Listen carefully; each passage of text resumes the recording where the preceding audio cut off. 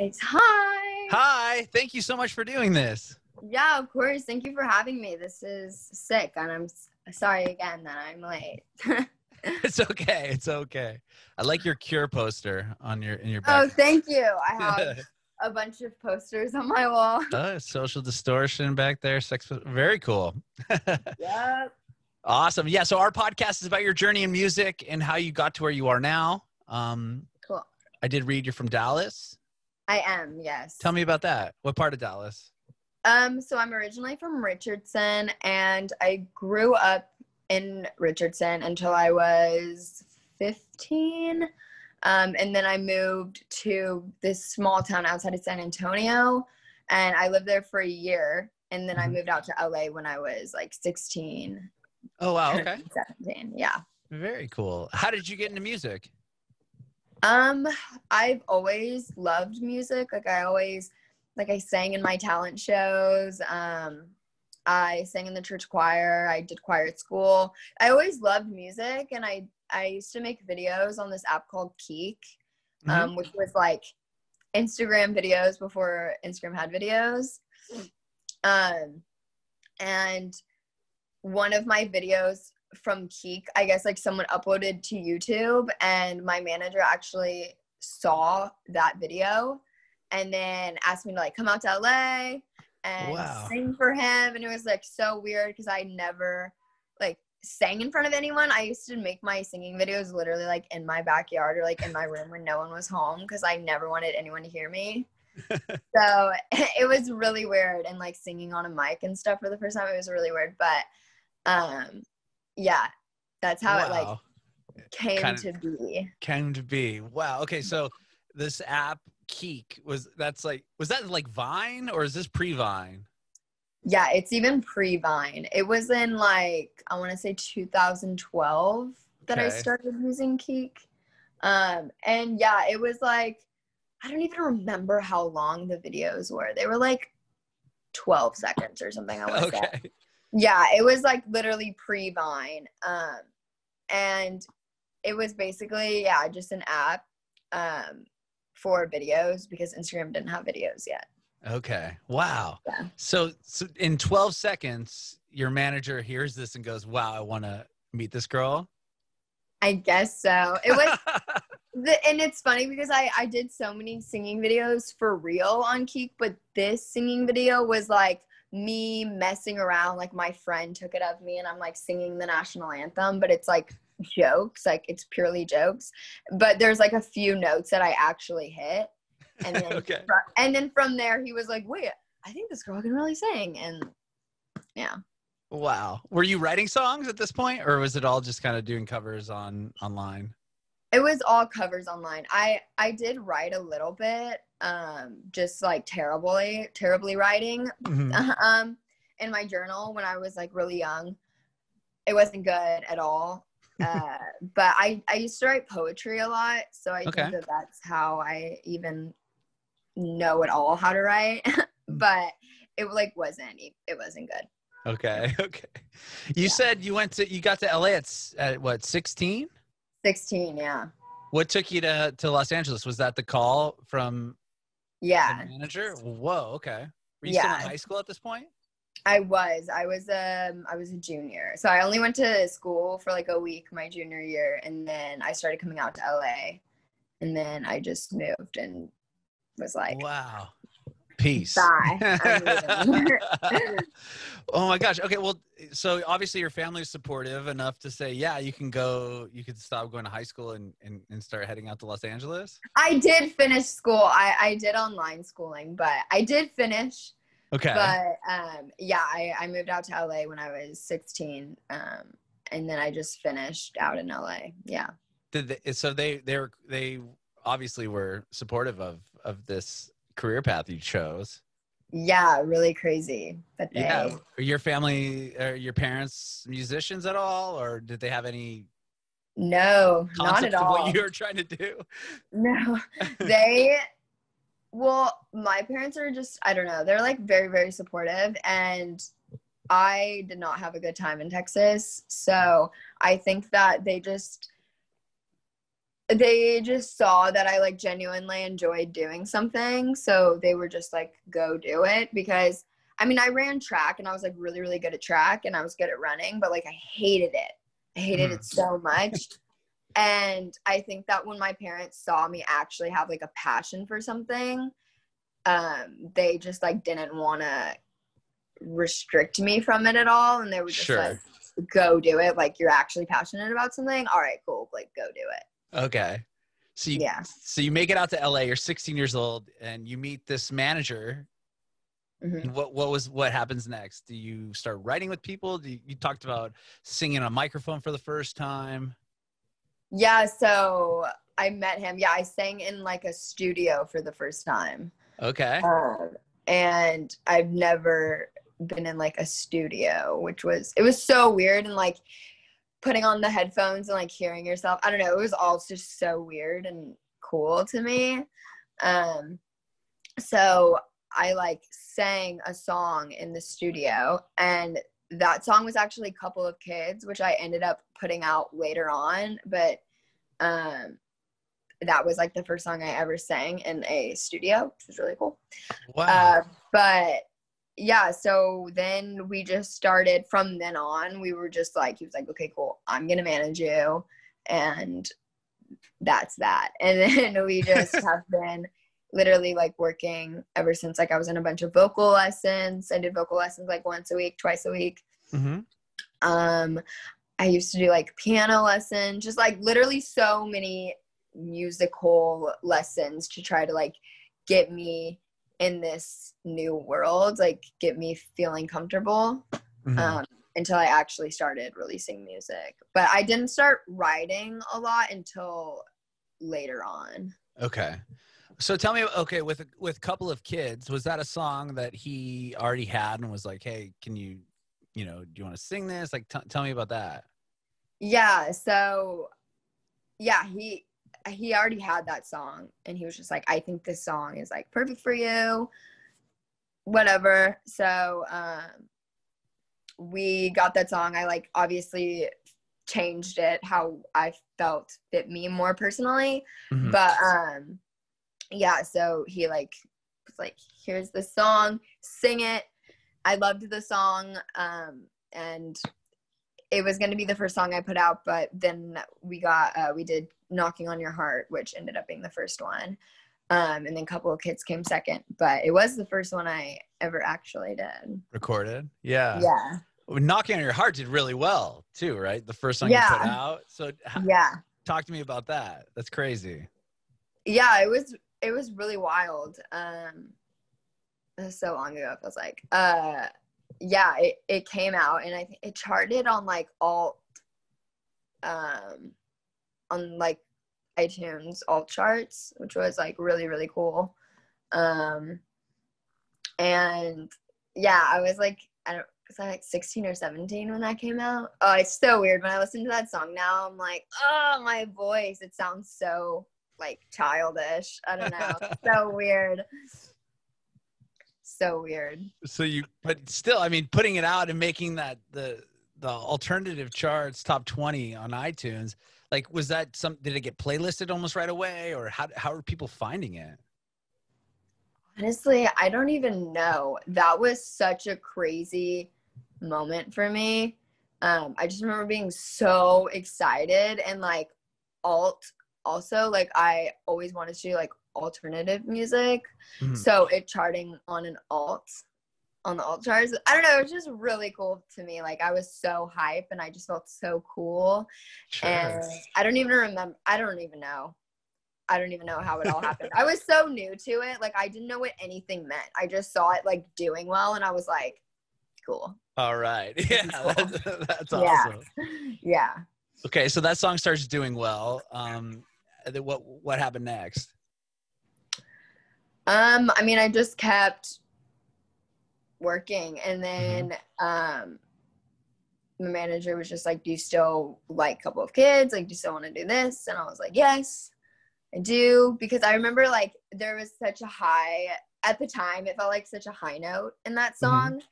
And I went to vocal lessons so often to hit that high note.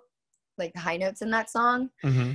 And it's so funny looking back because it's like not that high, but I like couldn't hit it, and I just practiced so much. And so when I did record it and I like did it, I was like, yes, like we need to put this song out. So sick. So we ended up putting that song out. I was also like 16 or 17 at that time. And it's crazy because that song still does really well randomly, like on my Spotify. It's like one of my most streamed songs, which is like so random to me. But yeah, I still like that song. It's really crazy though, because I don't know, it's just like so old. So I don't know. It's so weird. Yeah. And then, was the next song you put out Pretty Girl? Tell me about putting that song, because that's the one that kind of went really crazy for you, right? Yeah, it was. So that was on 300 Entertainment. Like, yeah. Did you sign to them prior to putting that out, or was that after? So we actually had the song, and that's a song we were like, my manager just felt really, really it's crazy because I liked the song, but like my manager was like, no, this song is like it, I promise, like the song is really good. And I was like, okay, like I believe you. And so that's a song we like took to labels, because I had been independent up till that point, and then when I signed to 300, and then we put it out, and then then Cheat Codes is also signed to 300. Okay. So they had asked them to like do a remix on it, and then Cade, who is like so sick too, is also on the song, and they both like remixed it, and then it just started blowing up, and that was like the most, I still like can't comprehend how that many people have listened to my voice. Like it's so weird when I see it on Spotify, like my mind is just like what, like this doesn't make sense. But yeah, it's crazy. That song started blowing up. I know it like blew up on TikTok. And then when I went over to the UK, because I know like dance music is really big in the UK. So when I went to the UK one time, it was crazy. I got into an Uber and it was literally playing on the radio, like as I got in the Uber. Oh my gosh. And at that moment, it was like, I think that was like the moment I was like, holy shit, like this is crazy. And now anytime I do any performances anywhere, it's like that song comes on and people are like, yeah, like I just love it. And it's just so, it's really weird, but I don't know, that's a really, really, really surreal one to me. Yeah, that's funny that you talked about not being able to fathom how many people that is. Before you caught on, I was talking to Jack about that. I said, you know, Pretty Girl, I'm looking at the song on Maggie's Spotify, has like almost 700 million plays. I said, it's so hard to like, I'm in San Diego. I was telling Jack, I said, there's like 3 million people in San Diego. Like, and that's every person. And you have 700 million plays on one song. Like it's so crazy to even try to like wrap your head around that. Yeah, no, my mind is like 700 million, like 7,000. Cool. Yeah, it's still, like I just can't comprehend it. It's so insane. That's so awesome though. Wow. So this song is going crazy. And then what happens from there? You talked about going to the UK and getting into an Uber and they're playing the song. Are you touring and performing all over the place at this point? So I was in the UK a lot at this time because it was popping off a lot over there. So I would go and see my label over there a lot. And I then 2 years ago I toured with the Vamps over there. Yeah, so I used to be in the UK a lot. Like I used to want to live there so bad because I was like, I'm here so much. Like I just need to live here. And like my music is way bigger over here. I'm like, let me just move here. But yeah, I was over there a lot. And then I just like visited. It wasn't even all for touring. Like I just would have to go to do like, you know, like press or like photo shoots or stuff like that. But then I did just like a small tour of my own in the US. Mm-hmm. I think in like I want to say 2017 or 2016. 2006. I don't know. My years are so jumbled. 2016, I think. Mm-hmm. And that was really cool because that was like right when Pretty Girl and Obsessed were out. So I was like touring with those, but it was like really small tours, like just pop-up shows. Mm-hmm. Yeah. That's cool. And then, and from there, have you done like supporting tours, or like what was like the bigger tours that you have done? Yeah, so I toured last year with Sabrina Carpenter. I opened up for her in the US.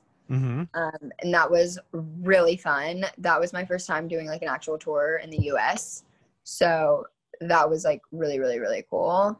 And then, yeah, I did the Vamps thing 2 years ago where I was just like, I came out and sang our song together, and then I sang Pretty Girl. And then I was just doing a lot of like performances over there. Like I did something in Norway. That's cool. Yeah, which was like my first ever like big thing. There was like 100,000 people there, which was so weird. I had never done anything like that. They were just like, hey, you're gonna go and perform for this like, you know, thing. There's like a lot of people that go, and yeah, you're just gonna like sing. And then I get there and there's like 100,000 people, and I'm like, holy shit, I practiced for like one day. Like, oh no. But it was really cool. It was cool. My mic wasn't working at first. Oh my gosh. I just remember being so scared. I was like, oh my God, like my mic's not working. But I could hear everyone singing along. And it was really good. Yeah, that's yeah, cool. I was like, I don't even need to sing it. Right, exactly. Yeah. It was really easy. Okay, I just thought of this right now. So you said you walked out to 100,000 people to sing that song. Yeah. Now think of the fact that your song has 700 million plays. Like, it just doesn't make sense. 100. That's like 100,000 is such a small fragment of 700 million, but like that, I don't know. It's so crazy. It's so crazy. I know. Like I'm trying to imagine like me just standing on stage with like 700 million people around me, and I'm like, I can't. No. I would drop dead. Like yeah. I wouldn't be able to do that. No way. That's so nuts. So you put out 2 songs this year so far, Knife Under My Pillow and the newest one, Gaslight. Yeah. Okay. Were those songs written prior or recorded prior to the whole coronavirus shutting down everything? And how did that affect you? So Knife was written like last year, the end of last year. So that one was before. But Gaslight, yeah, me and my friend literally just were like, dude, we should just do a song together. And then we were like, all right, cool. I'm going to text my producer. And then we just went and literally did it. So it didn't really have much thought behind it. But yeah, it's been weird with COVID because most of my sessions have been like Zoom sessions, which I don't love because you don't feel the energy, sure. You know, like over Zoom, you just don't get the same energy. But, I mean, it's still cool though, because a lot of sessions I do with people, like one girl I work with a lot, Alex, she lives in Australia. So I would only be able to like write with her when she was in town. Mm. So it's really cool now because we can just work whenever, and she's just like there. Sure. But other than that, I don't know. I just hate COVID in general. I like miss like being around people and not feeling so weird and like need to put my mask on, and I don't know. I miss life. Yeah. So weird. Well, tell me a little bit about that song. The newest one is the one that has Siiickbrain on it, right? Yeah. Gaslight. Tell me about Gaslight. Is that the song you guys wrote during COVID? Yeah, that's the song we wrote during COVID. We're just like really good friends in real life, and I've literally always wanted to make a screamo song. Mm-hmm. So she like does that, and I was just like, dude, we should just like go to the studio and just do something crazy. And she's like, yeah, I'm down. So we just went and literally wrote it in like 4 hours, like completely finished it in 4 hours, not just wrote it. Wow. And then he sent it to us like when we were still in the studio, and then we just like listened to it nonstop. And then I was just like, dude, I'm gonna put this out. This is sick. And she was like, okay, cool. And then that was kind of that. Wow. That song was really, really quick. Yeah. It sounds like that was just kind of like a one-off single. Are you working on like an EP or a record or anything? Yeah, I have an EP coming out January 2021 on the 22nd. Okay. And will those songs be on it? Yeah, they will. Okay. And what about anything earlier? Like you did Friends Go and you had Travis Barker on that song. Mm-hmm. Yeah. I'm not having, it's all new music.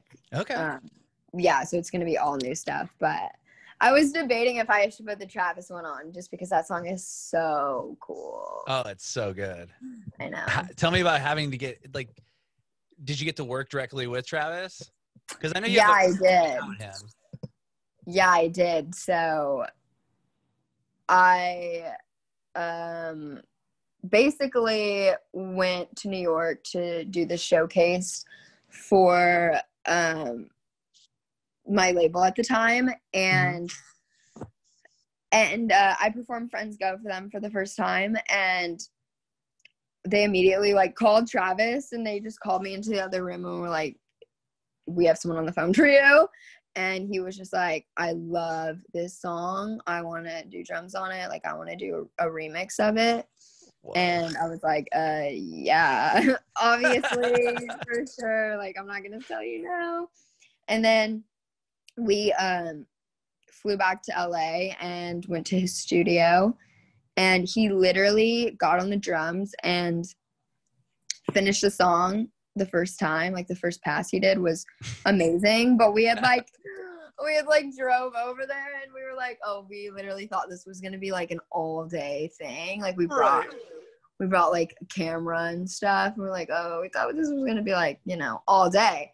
So we were just like, could you just like maybe do it a couple more times? And he did it like 2 more times, and it was equally as insane. Sure. And we were like, okay, I think we're done. I think that's it. Yeah, I think we're good. That's so funny. Well, that's rad that you got to go over there and check it. I wasn't sure if it was one of those things where he heard it and was like, oh yeah, I'll put drums on it and just sent it back to you. But the fact that you got to go there and I got to go and hang and everything, that's really rad. Yeah, it was sick. That's so sick. Very cool. Well, as far as like getting your music out there, how do you feel about like live streams or anything like that? Have you done any of those? I haven't done any yet. I did this like a Zoom session with a couple fans like a couple months ago when COVID like had first started. But I haven't done anything like performance wise really. I'm going to though. I have a few stuff lined up, and then I think if we're still like heavy in COVID, by the time it drops, like I want to do some kind of like live stream listening party or like, oh, cool. Just like something cool like that. I feel like would be sick. I don't know. The world is so weird right now. It's so up in the air. It's so weird, but I'm saying like what Travis Scott did on on Fortnite, like his live thing. That was so sick.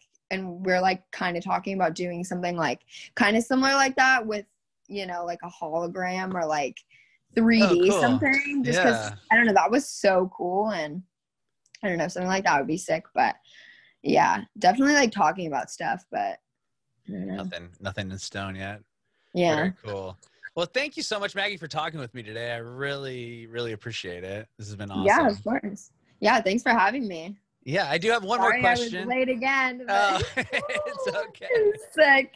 No worries. I want to know if you have any advice for aspiring artists.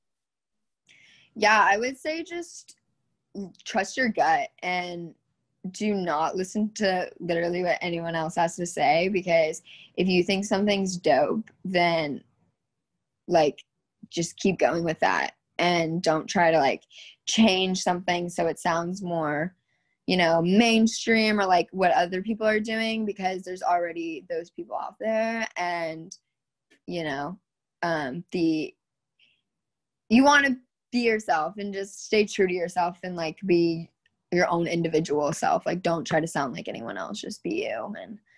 And yeah, just don't listen to what anyone else says, because your gut is usually right.